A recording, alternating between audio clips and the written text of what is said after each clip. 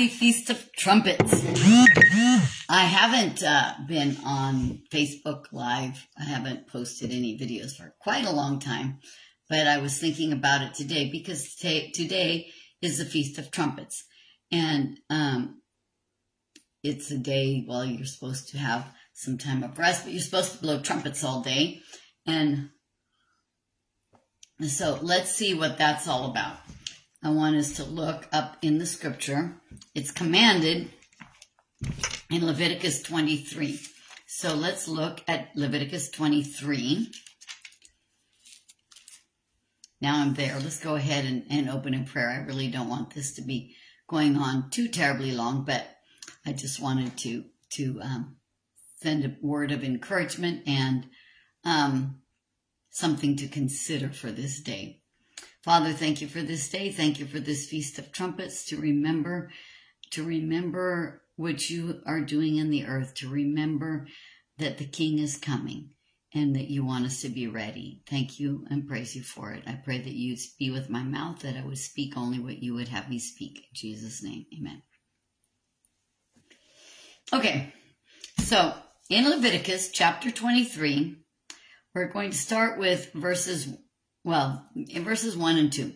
It says, "And the Lord spoke to Moses, saying, Speak to the children of Israel, and say to them, The feasts of the Lord, which you shall proclaim to be holy convocations, these are my feasts." I read this several years ago, and it just leaped out at me. And I noticed it does not say the feasts of the Jews or the feasts of the Israelites. It says the feasts of the Lord. And then the word that's translated feast is moedim, and it actually means appointed times. So the following that are going to be given in this chapter are God's appointments that he has set to meet with his people. Now, he's always available to listen to us, but there are special times that he's made appointments with us, and this is one of them. Now, if we jump over to verse 23, I don't know why I'm so phlegmy. It says, you shall count for... No, that's the wrong one. Verse 23.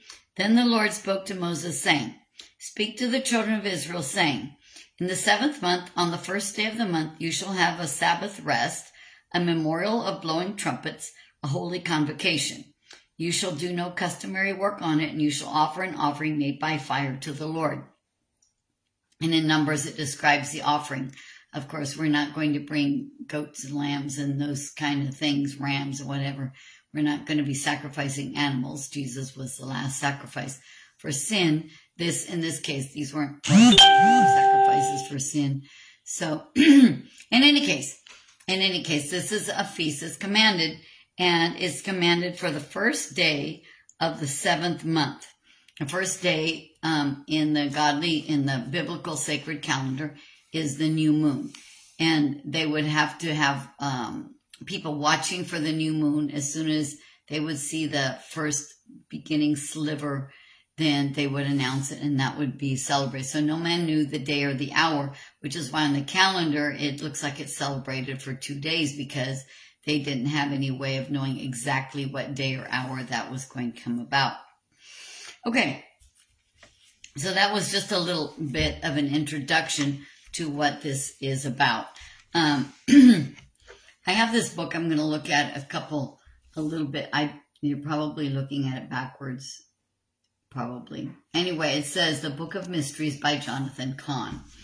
And this is a wonderful book. It has a single page, like devotional kind of things, opening up mysteries of words and passages and ideas that are important for us as believers. And today's portion just turned out to be the Feast of Trumpets.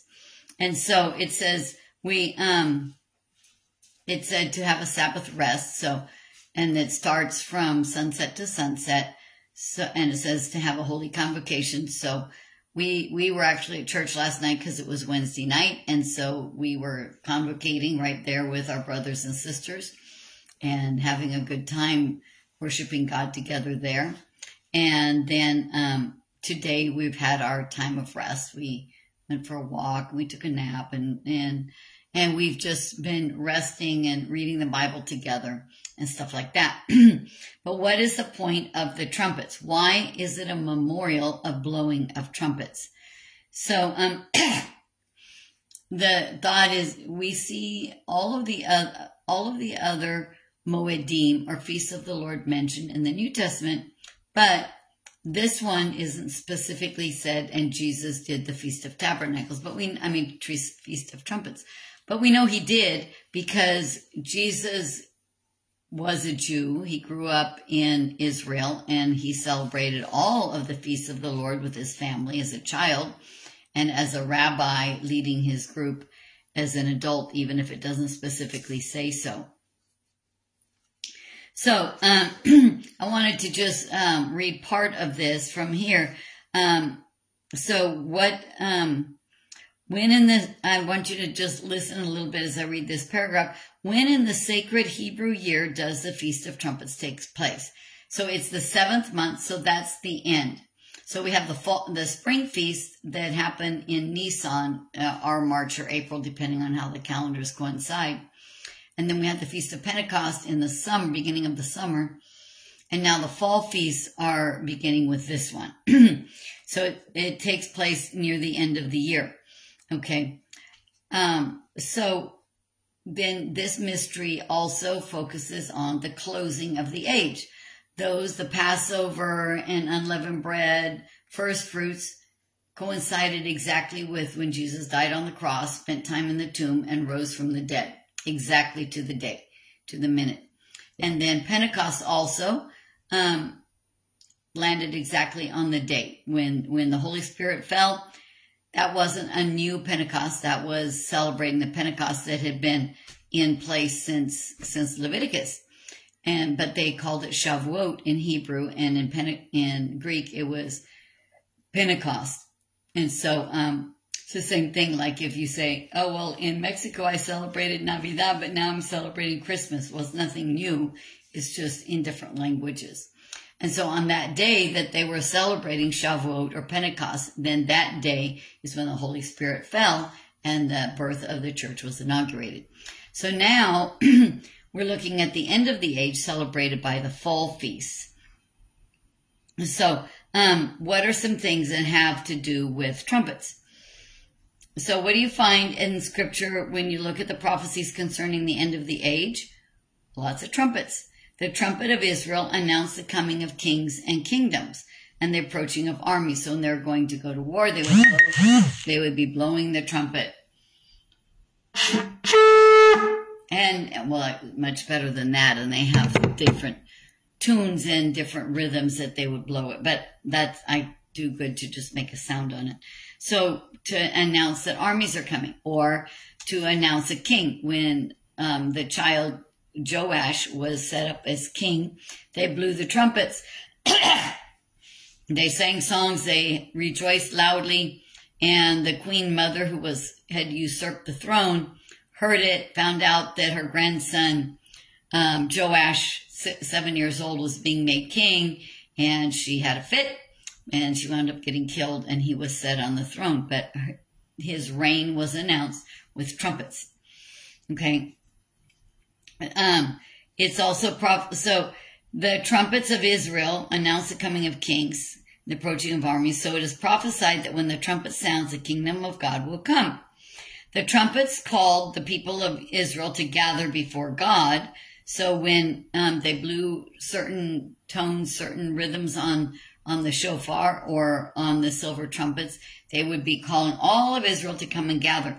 And so trumpets are going to be calling the people of God to be gathered up.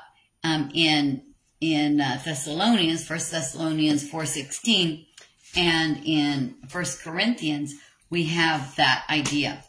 1 Thessalonians 4:16, it says, "For the Lord himself will descend from heaven with a shout, with the voice of an archangel, and with the trumpet of God. And the dead in Christ will rise first. And then we who are alive and remain will be caught up together with the Lord to meet the Lord in the air, and thus will always be with the Lord."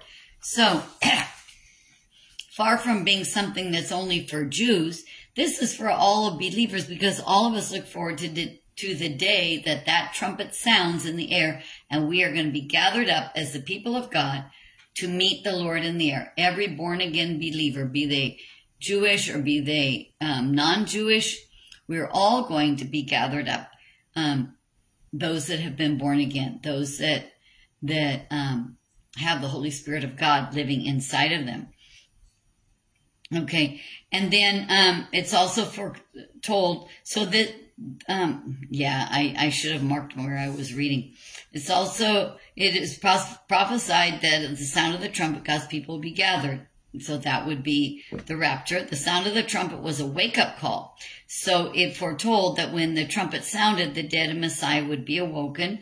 And lastly, it was the sound of the trumpet that announced the beginning of a king's reign. So we talked about that with Joash. But look at this in Revelation 11:15. Revelation 11:15. That's talking about the 7 trumpet judgments. And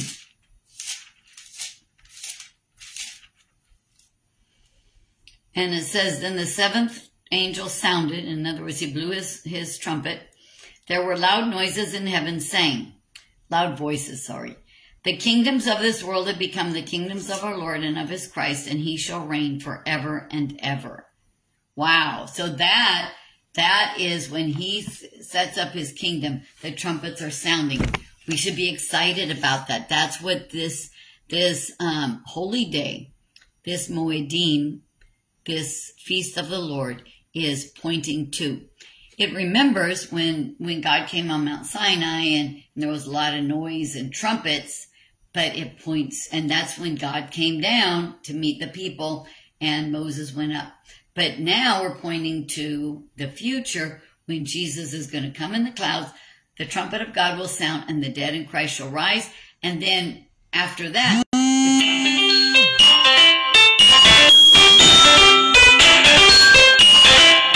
somebody calling me. Okay. I'll get back to her later because I hope we'll all be done soon with this. Okay, so then Jesus is going to come down on earth and he's going to set up his kingdom and he's going to defeat all who have opposed him.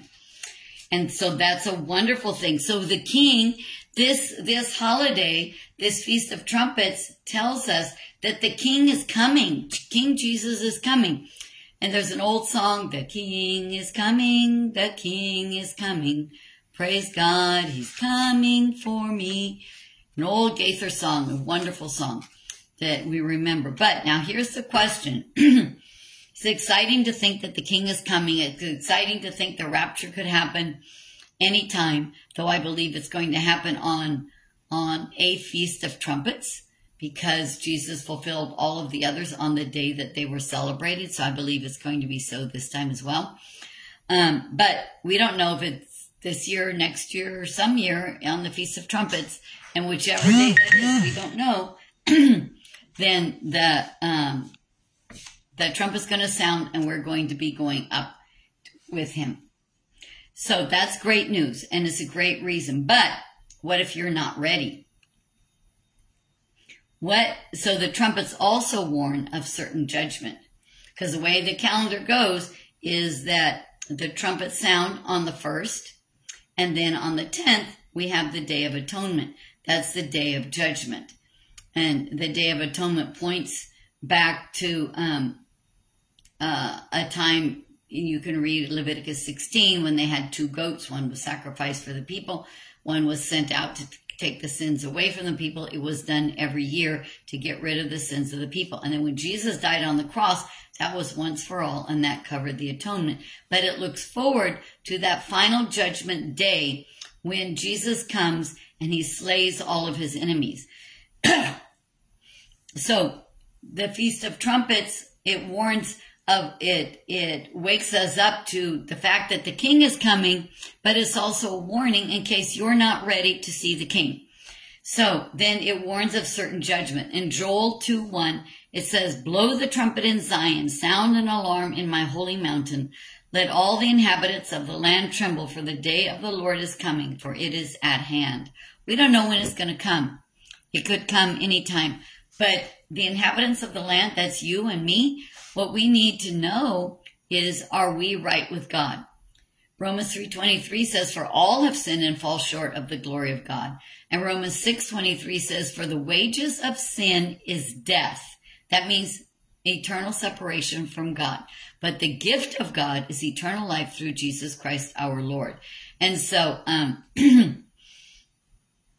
we need to get right with God. Acts 17:30 says, truly these times of ignorance God overlooked, but now commands all men everywhere to repent. Some people say, well, we don't need to repent. We just need to believe. Well, repent is part of believing. Because if I believe that Jesus died on the cross and he bore my sins, it should bring me to say, God, I am so sorry for my sins. Please forgive me. And cause me to want to turn away. That's what repent is. Repent means I'm going this way. I'm going to turn around and go that way. I'm going away from God and I'm going to go to God. And I repent of my sins.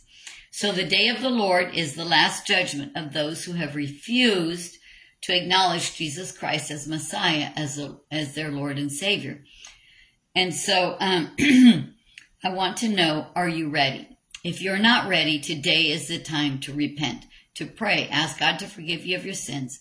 Receive Jesus Christ as your Lord and Savior, recognizing he is the Messiah. He is the Lamb of God who died to take away the sins of the world. And all we have to do is come to him in repentance, receive him as our Lord and Savior, and he will save us. His Holy Spirit will come and dwell inside of us. And then we will have a hunger and a desire to do the right thing, because it says he will write his law in our hearts. That means he'll put a desire to be obedient to God and an aversion to the things of the world. Psalm 97:10 says, you who love God hate evil. So that means if you have the Holy Spirit in your heart, you're going to hate doing anything evil. And that's what happens when you repent and come to Jesus. Let me pray with you right now, and then I want to wrap it up because I don't want to go on and on, which I can sometimes do. All right. Father, we thank you. I'm going to pray a prayer of repentance so that if you are wanting to do that and you need to do that, I pray that you will do it now. So you come and you can say something like this. Dear Heavenly Father, I know that I'm a sinner. I have rebelled against your word and your ways. I have chosen to do my own thing, and I realize that that is sin, and that will take me straight to hell. But I also recognize that Jesus Christ, the Lamb of God, is the Messiah. He died on the cross to pay the penalty for my sins. When he died, he said, it is finished. And so I need to recognize that I am a sinner, and I believe that Jesus took my sin and paid the penalty so he can give me his righteousness. I believe that Jesus died for me. I receive him as my Lord and Savior right now. Father, I pray that you fill me with your Holy Spirit, that I may live for you and not for myself or for the devil. In Jesus' name, amen. If you prayed that prayer, whether a long time ago or now, and you're walking with the Lord, then you are ready. So let's be ready to meet the King. God bless you. Whoops, went to reach for the horn and knocked over my glass of water.